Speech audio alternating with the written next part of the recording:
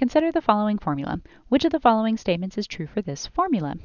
To solve this question, we're going to need to graph. And to graph, we'll have to find our intercepts. But before we do that, let's see if we can simplify this down and get rid of these fractions to make our lives a little bit easier. To do that, we're going to want to multiply every term in this equation by the least common denominator, or 2 times 3, which will give us 6. So let's multiply everything by 6.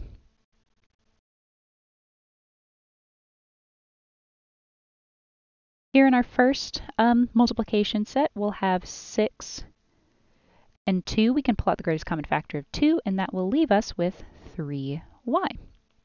Then we'll have 2 times 6, which will give us 12, minus, here we'll have we'll have to pull out the greatest common factor of 3, which will cancel this out and leave us with 6 divided by 3, which is 2. So we'll have 2x. And now we can find our intercepts. So our x-intercept is when y equals 0. So if I rewrite my function to say 3 times 0 instead of y, I can now solve for x. 3 times 0 would just give me 0. 2x is being subtracted, so let's do the opposite operation. Move 2x over to the other side.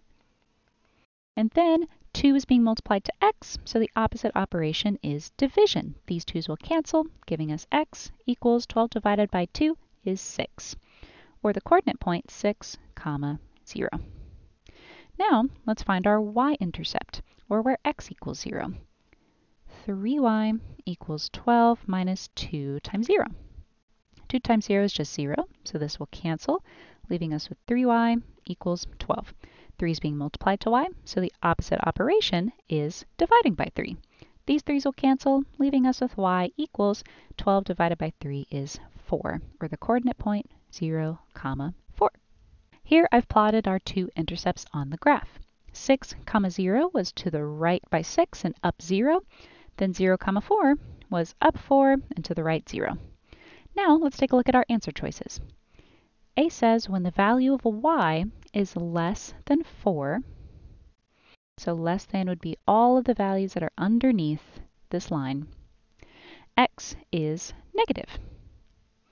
Well, that is not true because all of the values that are underneath this line have positive x values because they're all on the right-hand side of the y-axis. So A is incorrect. B says when the value of y is greater than 4, so on the flip side, everything above this line, x is positive. This is also incorrect because all of our values here on the graph are all in a quadrant where x is negative, not positive. So that means B is also incorrect.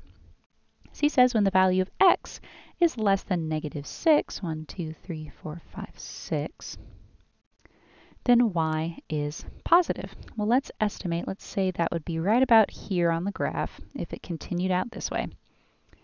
And less than that number would be continuing on to the left, which would stay in positive y territory, everything above the x-axis going on into positive infinity.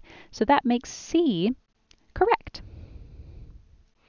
Then, looking at why answer D is incorrect, when the value of x is greater than negative 6, y is positive. This would be incorrect. If we were to start here and head in the greater than direction to the right, most of these values would be positive, but then we would eventually cross the x-axis and get negative y values. So D is incorrect and C is our correct answer.